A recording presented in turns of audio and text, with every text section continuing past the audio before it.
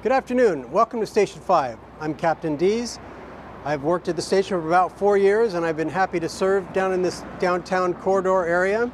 This is Engine 5 behind me. We have both a rescue boat as well as our engine, and we serve as a high-rise engine company as well as a rescue operation that goes out on Puget Sound for rescue boat.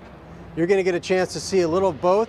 We're going to show you a brief overview of our engine, and then we'll take you down the water. You'll get a chance to see us actually perform some things on the water. Hello, my name is Jack Reyes and I am the driver on Engine 5.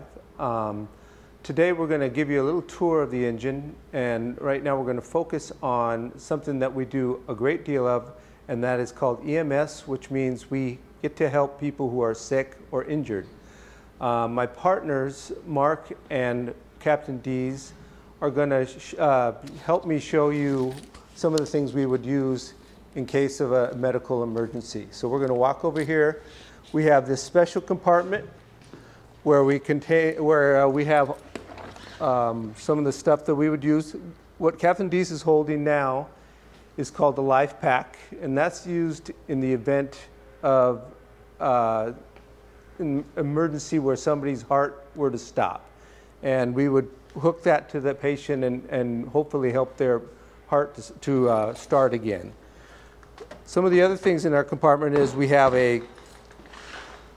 this big yellow box, has a lot of various things that we might use to help somebody who's not feeling well or who is injured, like bandages, you know, and various things to make sure that they are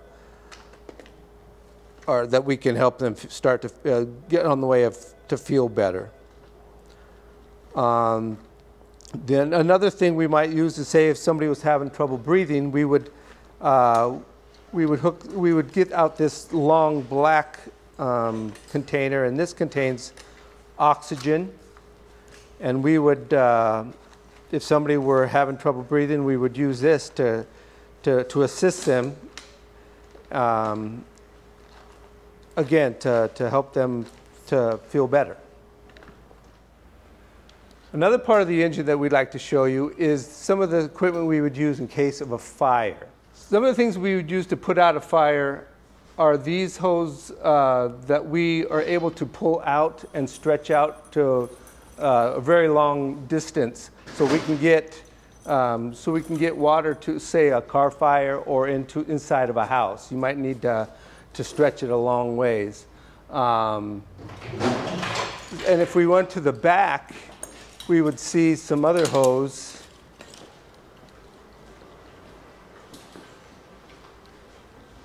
that we would use for larger fires. As you can see, it's a larger hose, so it holds more water and shoots water farther so that we don't have to get super close. The biggest hose we use is what we use to hook up to the fire hydrants that you see all around the city, so that we're able to have a continuous supply of water available for a very long time. The cool thing about some of these hoses is that it actually shoots out foam instead of water, which might be a little bit more effective in putting out certain kinds of fire. We also have these smaller containers that we could use for really small fires so we don't need to pull out hose all the time. Something like a trash can or anything small. As you can see over here, Captain Dees is starting to put on the clothes that we would wear if we were to go into a big fire.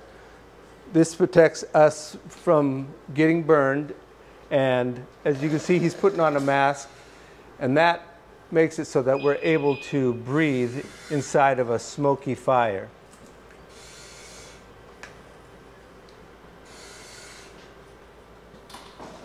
It probably looks a little bit scary once he's all done, but it's stuff that we have to wear to keep us protected so that we could help somebody inside of a fire get out. A cool tool that Captain Dees has is called a TIC, which means it's a thermal imaging camera, and that allows him to see inside of a very smoky environment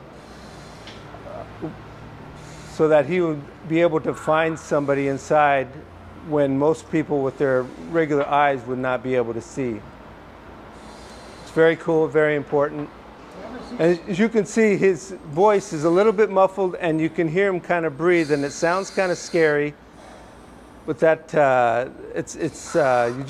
we just know that he's trying to find or help you inside, so you would want to make sure that you help him and not hide from him. He's trying to help. Hi, I'm firefighter Mark Starrell, and I'd like to take you on a tour of our Fast Rescue Boat 5 that we operate out of Station 5 on Engine 5 and Rescue Boat 5. So as you can see here, this is a 25-foot safe boat with two Yamaha 250 outboard engines capable of 500 horsepower. This safe boat has the ability to go 50 knots, and we use this boat to do many rescue adventures. So as we go ahead and jump on board, and we continue to talk about our rescue boat. So right now we're pushing off the dock, and we're going to go ahead and get underway.